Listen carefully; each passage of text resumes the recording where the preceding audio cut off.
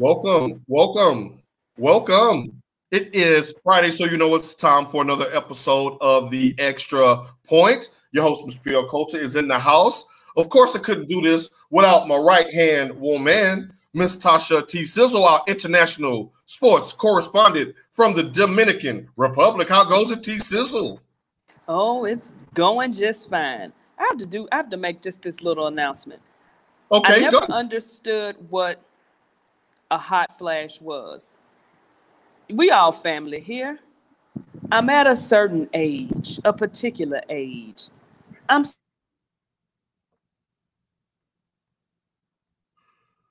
small beetle amongst my neck and round my forehead and other areas. Please let me know. Please. Because I'm on fire. But I digress. Well, we're gonna say a prayer for your hot flashes today. Speaking of hot, we have a hot show planned for everybody. They got a ton of questions, got a ton of comments. Shouts out to Kenny Man checking in. Yes, stay tuned. We will be getting into the KD and Pippen beef. You do not want to miss that. But before we get into today's show, T Sizzle, this show is brought to you by May Jane's Coffee. That's Maejanes Coffee. You can get your Colombian, your Honduran, and your Brazilian. Doing an official 18. So if you've been going on there and trying to order and it's been saying sold out, she actually is sold out of coffee. But what she's doing is trying to do an official launch. What she did when she was doing the first order stuff is kind of like what you have to call a soft opening. But she's doing the official launch of May Jane's Coffee on July 18th. So please support. Again, that's May Jane's Coffee, Maejanes Coffee.com. .com, and there you have it. Very, very proud of you, Miss Sasha. Denise, we're going to be sending a lot of people your way. Can't wait for your opening. Make sure that you all check out the website and make sure that you're available for the official launch party in Nashville. Now, T Sizzle, speaking of Nashville, and we're going to leave that up for the people here for a little bit. I want to start out with a question for you that has a hometown feel to it. We're both born and raised Nashvillians, correct?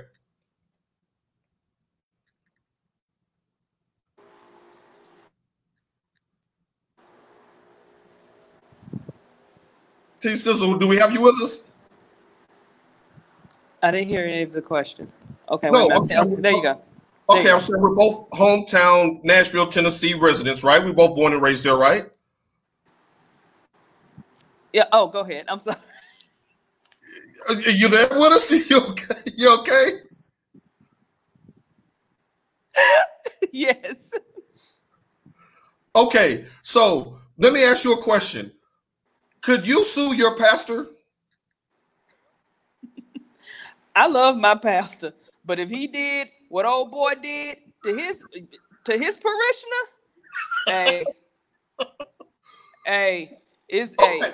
it's on and popping.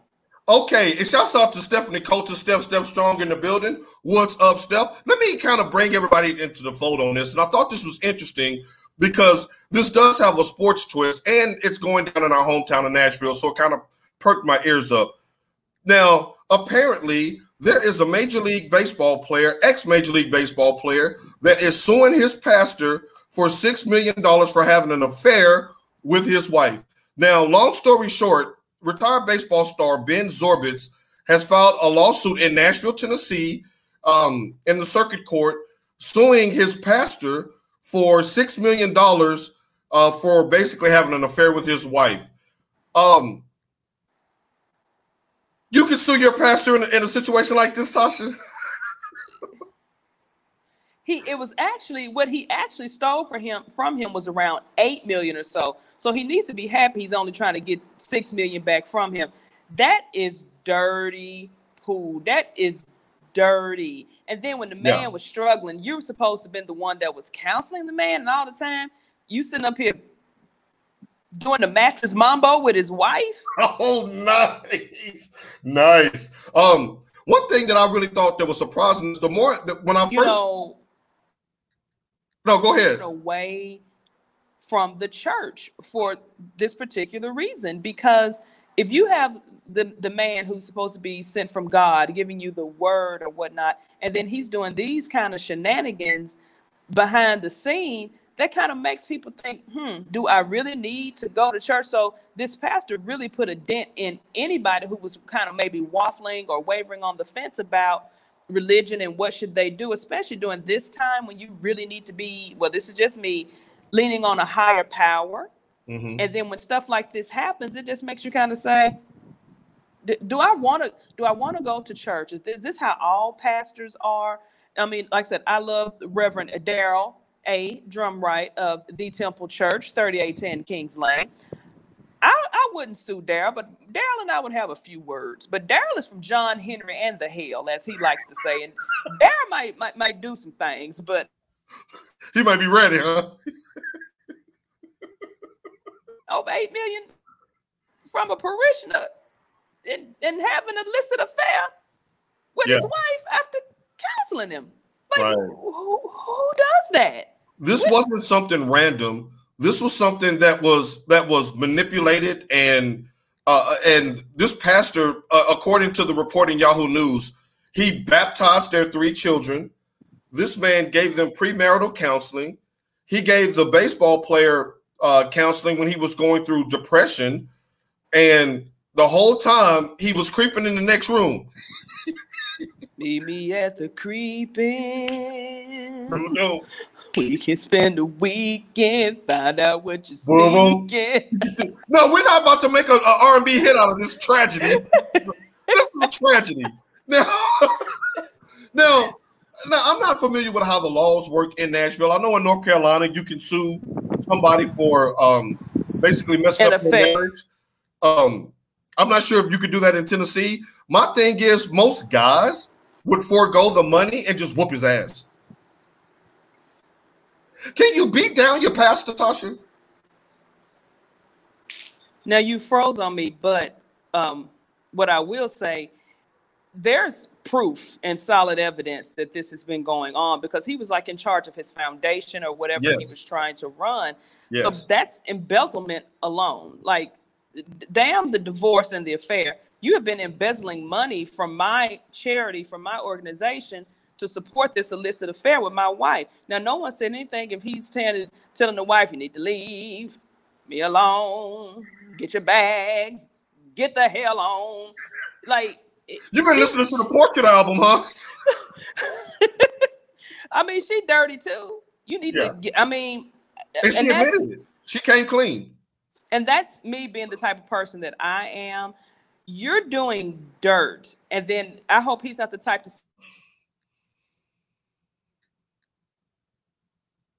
smart now, read this or Google this. This is something that can pop up and come back to haunt you, no matter how hard you try to keep this from your children in the future. But he definitely needs to be reimbursed for that money that this slum, this, I can't even think of a good name for him, that he stole from him. Right. From the organization. Damn, like I said, damn the marriage, the organization. Because at this point, the marriage is already broken. You just need to go and try to get your coin. Right. And what, at first when I just saw the title, I was like, no way that I could just take my pastor to court. But then when I started reading, that doing the divorce proceedings, that he lost almost $8 million in pro salary, I could see how he may want to recoup some of that money, plus a little justice. I'll have to have some fist justice as well. Brandon Lewis checking in. Shouts out to a talented young writer that covers the NBA, covers college basketball, football, all those things. Can't wait to get you back on the show, Mr. Lewis. Thank you for checking in. Natasha T. Let's get down to some basketball.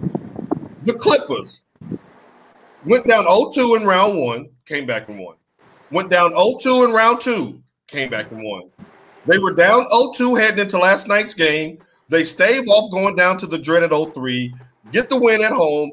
Can the Clippers, I can't believe I'm saying this. Can they do it a third time? Is the third time a charm to get the Clippers into the finals, Tasha? Can they come back and beat Phoenix?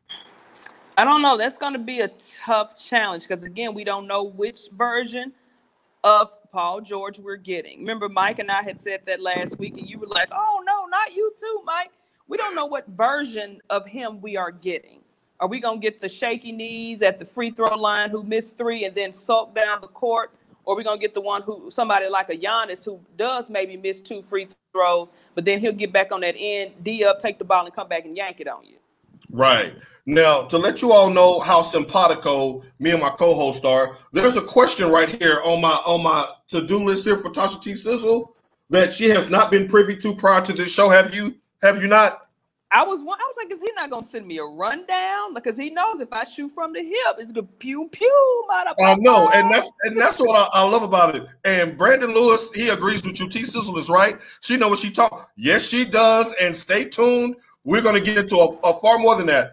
But what I love about your answer is my next question was, which Paul George do you believe? Do you believe the Paul George with 16 straight 20-point games in the playoffs? Do you believe the Paul George that's gone on and led his team into the conference finals without Kawhi Leonard? Or do you believe the Paul George who choked at the line in game 2, basically costing his team a chance to win in Phoenix? Which Paul George do you believe? Look, you can't sell me no wolf tickets. First of all, I ain't bought a ticket to anything legit in a long time. So I'm inclined to go with the pandemic P who shot the ball off the side of the backboard. That's the one that I believe in. Now, I would love for him to prove me wrong. Okay. I would really love that. But no, if I got to put my money, my actual I have pesos now, my hard-earned pesos down on something, I'm not putting my money on him. I think the pandemic P is gonna show up. So putting all of your pesos to the middle of the table, we're in life. If you lose this one, we don't have no money to get back up to New York with Spanky Johnson's booze. You saying that you think Paul George would choke before he did something spectacular? That man gonna choke without anybody to do the Heimlich maneuver around him. Because wow. I mean, again, who the supporting cast has to show up in order for him to shine. He can't do it. I mean, you have a lot of teams who have superstars that can't do it alone, but when they do it, it's because somebody contributed somewhere. Right. And I mean, if no one else on that Clippers bench is going to show up and help him, then they're not going to win this series because you got DeAndre Ayton out there playing like I thought I thought the boy was going to be a bust, but he was trending that way. Yes. I mean, he's out there playing like he's supposed to play. Right. You got Devin Booker out there, and then CP3 supposed to be back. Yeah, that's gonna be tough. It's going to be tough. And I think the losing game 2 in Phoenix is what's going to ultimately undo them this series. When you have a team down on the road like that and they don't have their star playing Chris Paul, you have got to put the nail in the coffin and still win. That's one of the things about Trae Young in Atlanta that I love. When they have a chance to steal one on your home court, more times than not they do. Now, speaking of Trae Young, he just went into Milwaukee and stole game 1 in the Eastern Conference Finals. Now, I never thought in a million years I'd be asking you this question. But are the Atlanta Hawks going to make the NBA Finals? I'm going to tell you like this. If they don't, Trey DeBarge is going to go down swinging. Yeah, right. You heard me. And if you don't know what I mean, Google DeBarge, Chico and L and them and Bunny and all them. All right, he said Boomer Sooner. Yeah, he's an Oklahoma grad, so he's loving that.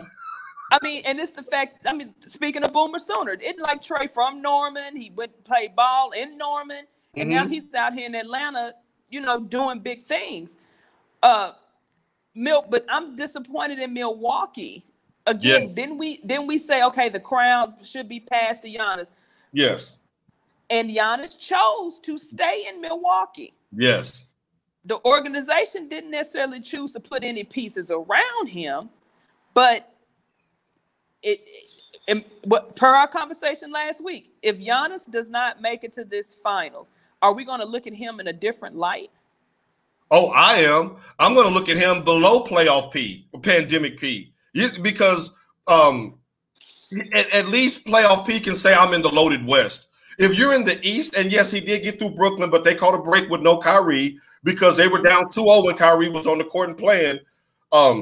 They caught a break there. But if you can't beat the 5 seed Atlanta Hawks with all of the size advantages that you have, and there's nobody else on the Hawks that match you physically, that can keep you out of the paint, but yet you still keep trying to be the third splash brother, splashing threes all over the place. I know last game he was a little more committed to the paint, but Trae Young is snatching your heart, and Trae Young is the best player on the court so far in this series. If that continues, Giannis drops several notches in my book. Yes, because you're supposed to be able to lift your team to a certain point, to a certain level, and you're playing. And Trae DeBarge is injured. I mean, his shoulder's injured, and Blonde Patch and Lemon Pepper Lou. I mean, come on, you should. Milwaukee should be destroying them. Like it shouldn't even been a contest. Right. But there's something about Trae Young. He just has this gravitas about him that when he paused and hit the shimmy and then hit the 3 in their eye, I was like, oh my God, Atlanta's going to win this game. And that was. But then you look at, but look, they even have shoot. I mean, you got Danilo. I mean, you have some actual shooters on that team that can do things. So it's going to be tough if Milwaukee doesn't just like buckle down and just say, hey, we got to get this done. We got to grind this out. I'm going to start looking at Giannis in a different light. Right. We're going to have to hold him up to the light like that funny money. Is it like they do down here? If you give 1,000 peso or 2,000 peso, they hold it up to make sure it's not funny money. Right. Somebody need to lay Giannis across the table and put that little brown $20 bill mark on him and check and make sure he legit. Like Giannis, and I was one that thought that he would be next up for the crown. KD proved in last round series that there is a huge gulf, a gap, a ravine between he and KD. KD was like, this man is not on my planet. He's not in my zip code. He's not in my area code. But back to Trae, are you ready to now call Trae a superstar? I wouldn't necessarily say superstar. I would say a star, not a superstar. Because I mean, you look at what's our boy down there in like Ja Morant. Ja Morant to me is way more exciting than Trae DeBarge. He's box office, right? And he's not even yet a superstar. He is not. It's just the fact that we don't see him. Right. And we just don't see him often enough. The Grizzlies are not on TV enough. And had they made it further in the playoffs, because Ja was, oh my God, the games to play to get in, Ja was spectacular. Yes. So I don't even put Trae in the same level as I would put Ja. They're 1A and 1B. When it comes to these newer players coming into the league and making moves and doing things like that. I mean, I'm not gonna say he's he's A to Z. No, he's not. But no, he still doesn't have that superstar power. But I'm loving his antics. When he sit that hawk to man, that superseded the bow when he back. Oh my God, yeah. The man he recognizes the moment. And he's used this as a chance to catapult himself at least into the conversation of who's got who he's next. Reminding me of with his play and his antics? Reggie Miller. You know what? And I think that's a perfect illustration because Reggie would go to the Garden and give them the business and hit them with the bow. Thank y'all for coming. I'll go ahead and run y'all up out of here next year as well. I think that's an excellent comparison. Now, one final note on Ja. The biggest difference between Ja and Trae is that Trae can splash you from 30, but when Ja get in the paint, he's not looking to shoot a floater, although he can. He's going to climb one of your big men and dunk on him. He got a little bit of that Memphis in him. You know what I'm saying? Ooh, you from the mound? You from the north? Right. Making He's easy from the money, mouth. pimping blanks in style. Right. He could do. Yeah. So we're good there. Now let's keep in the question of superstar or no.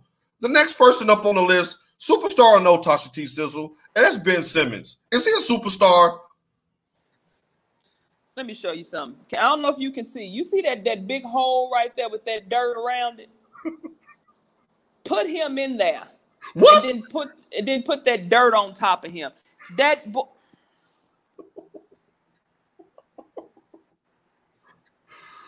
right. T. Sizzle, you ready to bury the guy already? He's been in the league long enough. He's had the limelight on him. He's had what? Several coaches. He's had a different GM. The only thing that hasn't changed, the only constant in his basketball career is Joel Embiid. So you're the problem. It's him. Is it psychological? Do you need to go see a sports psychologist? Do you need to do something? And the boy has God-given talent. He does. It's here. And that's the thing about it. Remember our discussion we had earlier about MJ. It was here with MJ. It was all cerebral. Ben Simmons doesn't have it here. If you don't have it here, you cannot perform. You can't. Right. And the thing is, I'm glad you brought up the different pieces that's been around him as far as GMs and coaches, because Scottie Pippen, who just had an article come out in GQ and is making the rounds for this book he's promoting, he blamed Doc Rivers for Ben Simmons' struggles in the Game 7, saying that you basically knew the guy can't shoot. The guy could never shoot. Why did you leave him in the game late in the games? Does Doc bear any responsibility for the Game 7 collapse? No, because what did I tell you? I hate when they constantly blame coaches when players do not perform. Right. He is paid to shoot. You play basketball. Right. If you're not going to shoot, I need you to get down there and do like Dennis Rodman. I need you to be Worm-esque if you're not going to shoot. You need to do something. He's not doing anything. You cannot blame that on Doc Rivers. Maybe Doc should have said, yeah, let me pull. So that is a coaching decision. So I do agree with Scotty on that. But you can't take up for him and say, well, he knew he couldn't shoot. Well, if they know he can't shoot, why is Elton Brand still got him there? Right. They're talking to Rich Paul about, possibly not trading. I mean, if he's not helping your team, what is he there for? Right. And if I can't use you in the critical moments, how are you a cornerstone piece of my franchise? Why are you getting paid all this money? $169 million, and you attempted 0 shots in the fourth quarter of a 7-game series. 0. How do you even compute that? I mean, me with my non-athletic self, I'm sure I would have hoisted up at least a mid-range shot late in one of them fourth quarters. If he's scared to get fouled, that means you got to take the ball out of his hands, which means if he's your point guard and you can't put the ball in his hands, what good is he? Now, Brandon said it was time for Simmons to go a long time ago. Where do you send him now that his stock is the lowest? Do you think there's a market for him? I mean, it's always a market for a subpar player. Let's just let's be real. Oh, damn, Tasha. It's a lot of subpar players that are making a living coming off of the bench, doing what they need to do, whether it's a defensive stop, whether it's, mean, Robert Horry was not an also-ran, but at the end of Robert Horry's career, he was just basically coming off the bench, yakking them threes. Yeah, standing over in the corner, minding his business, shooting threes. Getting the ball from Fisher. Who threw him the ball? Clyde Drexler, and he was just yakking it, shooting them threes. Ben Simmons is not doing any of that, but it has to be a role because they paid him too much money. It has to be some kind of role. And I read somewhere that the sweepers in the NBA, the people that sweep the floors, sometimes they make like up to $100 million, $100,000 a year. You better get him out there and get him a push mop. Get a discount, get some refunds back. When that sweat drips, you better get out there and get to sweeping. Hold on, now you said $80,000 to $100,000 a year? I read that actually this early this morning. Let me jot that down because the AAC. Google that just to verify. Again, I was just reading, and the person when they was talking about it, the guy commented and said, "Hey, Mr. Silver, give your boy a job. You know, and that's what they were saying. I didn't really, like I said, this was 6:30. I still had a little sleep in my eye. I was like, damn, that's how much they make. I was like, is it a league down here? Right. I'm looking at like the AAC is about 20 minutes down the tollway. So I'm like, well, wait a minute. And Brandon says, yeah, he fact checked you. You are correct. Let me where's my clean white socks? I run out there like Tom Cruise and slide all the way across the floor. My drawers and my button down. Oh, maybe they're a little too young to remember that movie. Yeah, they don't know about Risky Business. They don't remember that movie. So we go move on. So let's say on a scale of 1 to 10, how much blame do you give Doc Rivers for the Sixers collapse? Because I give let's get your answer first. I would give Doc at least a 7 because you do, as a coach, you are supposed to know what's hurting and what's helping your team. And if Ben Simmons was hurting that team, Doc should have said, hey, you, and put the next person in. Right. So I do put that on Doc. Right, and I do as well, and only because Doc has an equally bad track record of collapsing in the playoffs. Mm-hmm. If you take away the one big three that he had back in 2008 with Garnett and Allen and Paul Pierce, he really hadn't done much in the playoffs. But look at who you just named. How much coaching does the big ticket really need? Right. How much coaching does Jesus Shuttlesworth really need? Right. Especially at that stage of their careers when they were vested veterans and had been around the mulberry bush. Yeah. Now let's stick with coaching. Last week, the Dallas Mavericks had basically said, well, she started laughing already. Damn. The Dallas Mavericks said so long to Rick Carlisle, and it looks like today they're going to hire Jason Kidd. Your thoughts? First of all, Rick Carlisle put on his Michael Jordan petty shoes with that comment he made. What comment? Saying that Jason Kidd that they would be a perfect fit because they're both like basically coach killers. Who knew he had it in him? Now he was the coach at the Malice of the Palace now. Right. So, but yeah. I mean, and the thing is, with someone like Jason Kidd, if he's coaching, you can't really just put all the onus on him if something goes wrong. Because Jason Kidd is a proven player. He has been proven as a decent coach. So if it implodes, it maybe what Porzingis was saying about. But Tasha, you said a decent coach. You got a transcendent generational talent sitting on your bench, and you bring in a decent coach.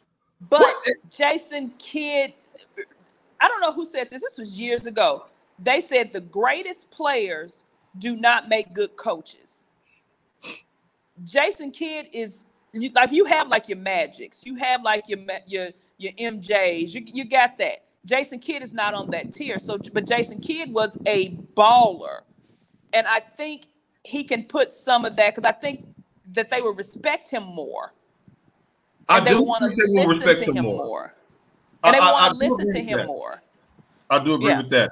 Now, you threw Magic's name in there. Which one was worse, Magic's coaching career or his nightly television show? Talking. Next question. Next question.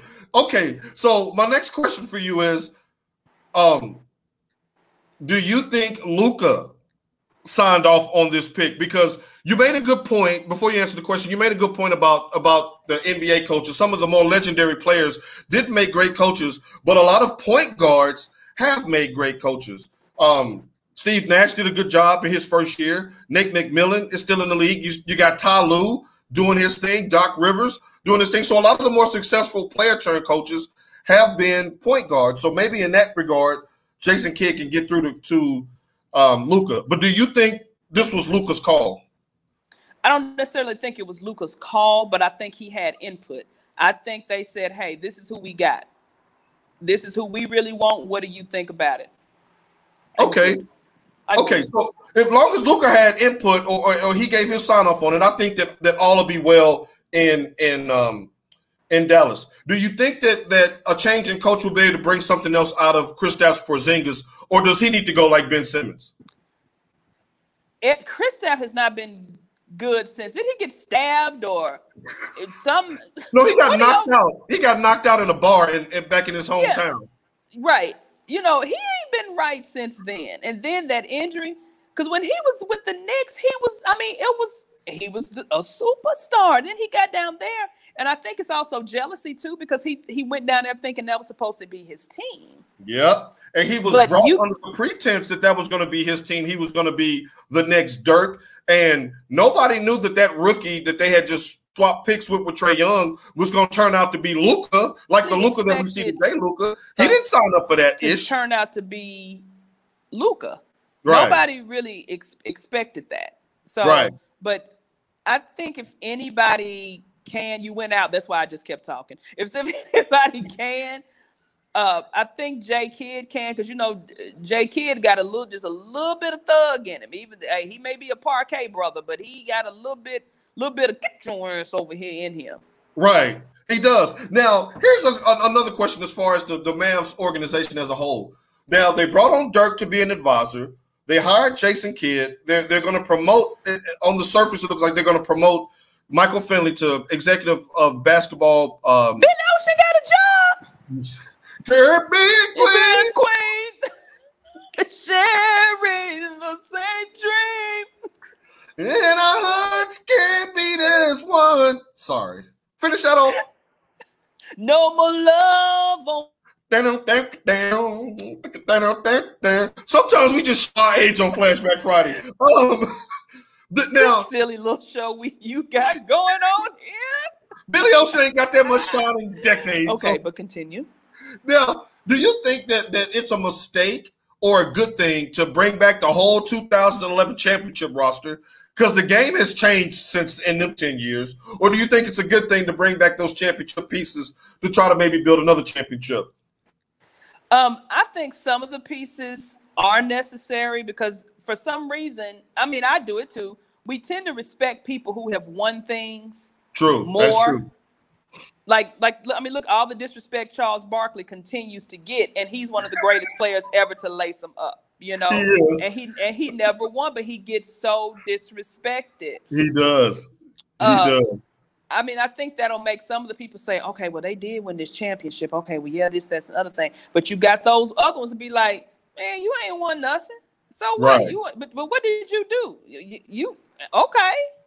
Right. It's all about the team buying into whatever Jason Kidd is trying to put together. If they go with it, they can be successful, I think. If you come in garbed with your championship ring and your Hall of Fame cloak, then you should be okay as far as getting people to buy in. He's got a good relationship with the soon-to-be general manager. He had a good relationship with Dirk, who's overseeing things. So I think that it may turn out. If you Dallas, you don't have any other choice. Although I am starting to wonder: is Chauncey Billups? Is he the basketball version of Eric Bieniemy in the NFL with Kansas City? Why can't this man get a sniff at head coach? I don't understand why nobody's giving him. Now the rumor is, they were saying Bieniemy doesn't interview well. Is Chauncey not interviewing well, or right? I don't know, because he's grit and grind. Look what he played at Colorado.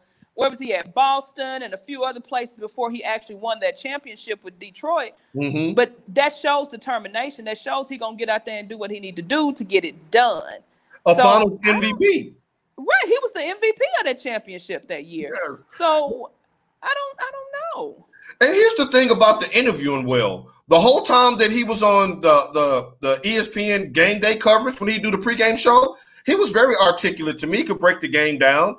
He was always dressed well, presented himself well. I just don't see him going into a interview room and just folding with all the basketball knowledge that he had. But remember, they didn't want to give old Tyronn Lue a head coaching job for a minute there. Look how long it took him. And then, you brought up Nate McMillan, but Nate is the one that comes in and fixes an organization, and then they let him go all the time. And he does not have a contract extension at this point. Atlanta, get on your job, Atlanta. Get on your job. Get on your job, tell him. Hey, just get on your job. It's motivation. Don't you dare. Don't you dare let Nate McMillan walk in and you bring in what's that guy's name that was the assistant coach in Brooklyn that was with Houston, Mike D'Antoni. Oh, yeah. They're gonna bring in a D'Antoni or somebody. Why does he keep getting opportunities? Every time you say something about head coaching, they pull Mike D'Antoni out their ass. Straight out the ass. They do. Mike D'Antoni done got more chances than you know what. Okay, I'm on. Yeah, we're gonna let that ride. Now, let's talk about another championship coach, Mr. Steve Kerr. Now, Steve Kerr went on the record this week of saying that Kevin Durant, the Durantula, Easy Money Sniper, the Slim Reaper, that he is actually a more gifted player with more gifts in his bag than Michael Jordan. Do you agree with that? Kerr played with one. Yeah, you're frozen, so I don't know where you are in your statement. Okay, there you go. Go ahead. I'm saying start talking. Oh, no, okay. I'll repeat that. Steve Kerr said that KD was a more gifted player than Michael Jordan. He won a championship with one as a player, won a championship with another as a coach. Do you agree? I'm inclined to agree with that, but again, remember. Really. Remember what I said with Jordan. Jordan had to prove a point. Jordan was going to outwork you. He was going to outdo everything to show you I'm better than you. Right. Mind you, I still think Michael Jordan is the greatest basketball player ever. Not saying that the boy ain't got no talent. He was very, very talented. I mean, far and above everyone else in the league. And at that time, I mean, some that preceded him and some that were after him. Jordan had more talent. Right. And like I said, Jordan had the drive, he had determination, he had the pettiness to do everything that he did. Like Jordan in the offseason, you saw how Jordan worked hard and how he did things. Make sure his body was in shape, conditioning to make sure he could play at that level. Right. KD doesn't do all of that. KD is just, I'm thin, I'm finna go out here, I'm finna run, I'm finna yak this thing up, and I'm done. To me, that's talent. Now, I'm not saying, I don't know what KD's regimen is, and I'm not saying he's lazy and he's not doing anything. KD is so gifted. So very gifted. You remember how he looked when he was in Texas? I mean, he was literally the size of a broom. And look, that's talent. He did not have, Kevin Durant still does not have a lot of muscles on him. Right. That's talent. That boy, that is talent. He went to 4 different high schools in 4 years and won everywhere he went. He was productive everywhere he went. AAU circuit, he was productive. Won and done in Texas. As soon as he came into the league, he was making a name for himself. And I don't think it was necessarily because, I'm this machine, I have to do this. KD is just overall more talented than a lot of people. Right. And it takes a lot of talent to be able to do those things without working that hard to do them. Like I said, I'm not saying he's not working hard, but when you look at the things Michael Jordan did to get to where he was, KD's not doing all of that. It's almost, and I agree with everything that you said there. And I know that people, when they hear me talk about LeBron and me being a blind witness and all that I would ever slight Michael Jordan, and that's never going to be the case. In regard to this particular topic, I believe that, and just with us looking, we've been watching basketball for 30 years. I've never seen a person with the size and the skill set of a Kevin Durant going back to the 80s, through the 90s run with the physicality, through the early 2000s till today. I think KD is probably the most gifted player that I've ever seen play as far as physical gifts, can do it all on the court, has no real weaknesses. But MJ, that heart, that something that he had in him. Everything. It was just something about MJ. You wasn't going to beat him. He was going to will himself to win. He made no excuses when the Jordan rules came out. He just hit the weights. Right. You hit the weight. Let me get in here. Let me do these pull-ups. Let me do these curls. Let me get this weight because Xavier McDaniel is not the X-Men. Right. It wasn't gonna happen. Right. And even as he got older and he couldn't just sky through the air. So I have no idea what you're saying. But I'll wait till it No, you're fine. I'll just finish it with okay, there you go. That Jordan, even when he got to the point to where he couldn't jump from the free throw line anymore, he developed that mid-range shot and would send you home from the elbow to the three-point line. Yes. So it was his determination, his work ethic, his strength, his mental toughness. No, I'm sorry. Yeah, Kevin Durant may have been born with more physical tools in his bag, but he does no way in the world does he compare to an MJ in that regard. Now, T. Sizzle, I ran across a troubling stat that I want you to try to shine some light on for me, because we may be counting down the days of me doing this. Now, according to ESPN stats and information, the NBA is enjoying its greatest market share of views in the NBA playoffs since 2002. I'm gonna say since 2002, like last week. What you say? Are you there with me, Tasha? Okay, go ahead. Go again. Okay. The NBA is enjoying its greatest market share of viewers for the playoffs since 2002, okay? Mm-hmm. Now, why that's significant to me is in 2003, LeBron came on the scene. Now, we know that the LeBron went out in the first round, which means that he's playing no part in this rating spike. Does this mean that it's time to that the NFL, the NBA is maybe tiring of the king and the fans are ready to move on to something else? And see, I was hoping you would ask me this last week, because it kind of made me feel some kind of way when he was like, oh, I tried to tell you guys about starting the season and the injuries, and now a lot of the favorite players aren't playing. LeBron, you're not everyone's favorite player. How do you know that like the fans in Utah, you're not their favorite player in Utah? Not. You're not their favorite player in Phoenix. So for him to say that, I was like, but ain't nobody coming to see you, Otis. We're nobody here to see you. Shouts out to David Ruffin, R.I.P. Nobody was. I mean, you can't say that. Oh, the playoffs are missing. The people are missing their favorite players. No, you're not there. Somebody's favorite player is still there. Right. And it seems to be a lot of people are tuning in to watch these younger cats. And what's up to Michael Harris? Mm-hmm. Because I'm sure that he would agree with this. People, and Kenny's a big time LeBron fan as well as I am, but I haven't missed LeBron in these playoffs. They have been just as intriguing and as exciting. And let's see, they say men lie, women lie, but numbers don't lie. Last year, okay, you're frozen, so I'm just going to talk.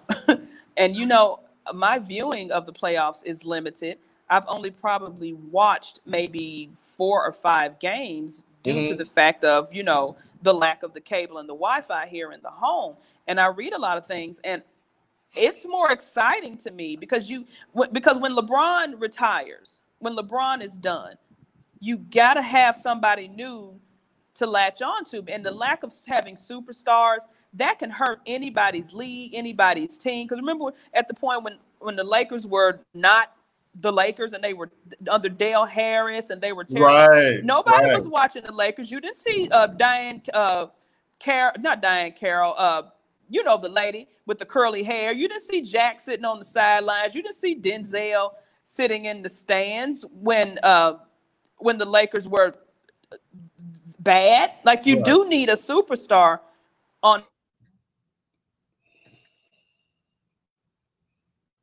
take over this league. Right. Because again, I'm just falling back to my boy Ja. I love watching Ja Morant. I love watching Russell Westbrook. I love watching Trae DeBarge. I love watching Giannis. Now, a lot of the Western Conference teams, I don't really watch them because hell, they come on. It's daylight savings time. 6 hours ahead of some people, and I'm not staying up to watch that, even when I did have the access to it. What you say? You ain't stand up to midnight to watch Rudy Gobert? No, Rudy Gobert. I'm not trying to watch Rudy Gobert. Now, if it's a Sunday game and I can see Spidey Mitchell play, I'm going to watch it. But these younger players are, showing up and showing out. And I think people are enjoying that. Yes. I'm enjoying the fact that we're going to have a new finals. It's no secret that the NBA finals last year was one of the lowest rated finals in NBA history with Miami and LeBron. I think people may just be suffering from LeBron fatigue. It's been 18, 19 years. And when you have a Trae Young, like you said, when you have a Spider Mitchell dropping 48 and 10, you have a Ja Morant dropping 35 in a play-in game over Steph Curry, while Steph Curry's having an MVP season.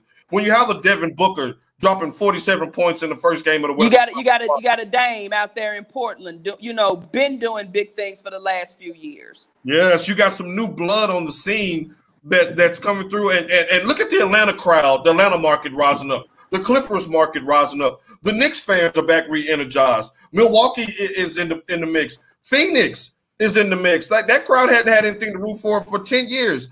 I think that the influx of new talent, like LeBron, LeBron.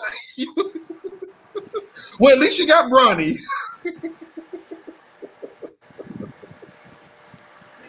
Now, Michael Hasso shouts out to Mike checking in. He says Brady in the Super Bowl. He's trolling you right now, Tasha. He says Brady in the Super Bowl still brings the ratings in, though. My mama could be starting quarterback for the Buccaneers in the Super Bowl, and they're gonna do ratings. That's the NFL. That's a different beast. Right. Right. So let me ask you this, Tasha, as we bring this thing to a close. What would be the best storyline for the NBA as far as this year's champion goes? Trae Young coming out of nowhere, winning his first title. Giannis backing up his MVPs with a title. Paul George getting the pandemic P off of his back with no Kawhi. Or Chris Paul winning his first title. The one that's going to make people say, wow, is Trae. To me, in my opinion, because look at what he is doing.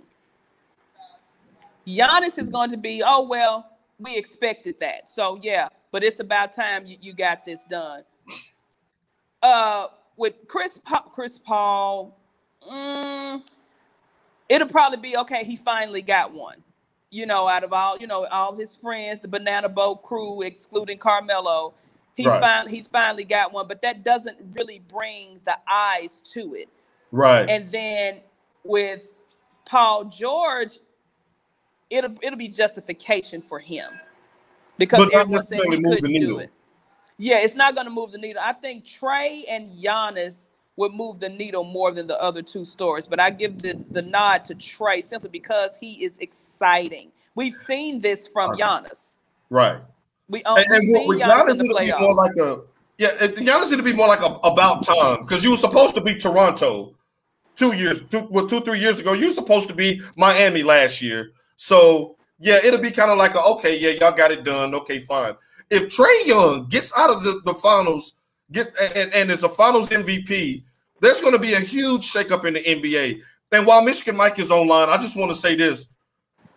Dallas Mavericks, the worst possible outcome of these NBA playoffs would be Trae Young hoisting a championship when you traded his rights for Luka Doncic, because Luka's going to look over like, well, damn, if you'd have left me good and well enough alone, I'd be a champion right now. I'll be a champion. Get me out of here. Get your least famous recipes and get out of here. Get on out of here. So Dallas, the city of Dallas, y'all better hope anybody but Atlanta wins, because they're going to look back over the bow like, hey, Dallas. Hey, yo, Dallas. Let me holler at you. You looking out, broski? We got us a superstar. Okay, so Kenny Man says LeBron fatigue just felt like the MJ fatigue with the MVP they had to give other people. They got tired of seeing them. No, I didn't get tired of seeing MJ. Now, towards the end, when he was wearing 45 and came back, and even when he put the 23 on and got re-energized, I never got tired of looking at Michael Jordan, even though I did not like him. If Michael Jordan could, when they say somebody challenged Michael Jordan at the basketball camp, a 12-year-old. Yeah. If Michael Jordan is putting on some Jordans with them dad jeans and I'm going to watch it. No, don't get tired. Never got tired of Michael Jordan. That was always must-see TV. But I do think that for not just basketball reasons, that people are tired of LeBron James because he can't leave good well enough alone. Now, like last week, we was getting on LeBron for having to chime in on KD's epic Game 5 performance, where he's talking about respect greatness while you can. We know that was a double montage, kind of like throwing yourself in there like, appreciate us while you can because we old heads. Sit down and let KD have his moment. Now, right. I love me some LeBron, but sit down, LeBron. Like you've eliminated. We want to see the cats that's still playing go on vacation, just like everybody else that got eliminated. You ain't heard from Kyrie. You ain't heard from Harden. You ain't heard from Embiid. You ain't heard from nobody that got eliminated. No. So go to Cancun with the kids and go sit down. And Savannah and all of them, and yeah. Sasha T. Sizzle, any parting shots today? Well, the thing is, it's funny, ironic, we're talking about LeBron. I want to give a shout out to LeBron James and his I Promise, like the school that he had. 193 that actually graduated, and they're all getting their college paid for if they choose to attend college. So yeah, shouts out to LeBron and his I Promise. Is it foundation school or whatever it is? I read that earlier today too. So shouts out to LeBron James for that, getting those young men and women. Is it all boys or is it girls and boys? It's girls and boys, yeah. You're getting those young people educated and showing them that, hey, there's a different way, and just getting them started in the right direction. And I want to send out a happy anniversary to the Memphis Grizzlies because, let's see, it was 2012. It was 9 years ago today. We drafted with the second overall pick, Habib the Beat from Connecticut over James Harden, and we haven't recovered since. Whoa, whoa, whoa, whoa, whoa, whoa. Whoop that trick. Whoop that trick. Whoop that trick. Whoop that trick. Memphis, you never live that down. Shouts out to y'all for that. And so next week, we will be back to discuss the conference finals and the finals matchups. Thank you, Kenny Man. Thank you, everybody, for checking in with us today. Michigan Mike, Mike from Nashville. If your pastor is creeping with your old lady, you got options. Seek counseling. So I creep. Yeah, just keeping on the down low. Say nobody.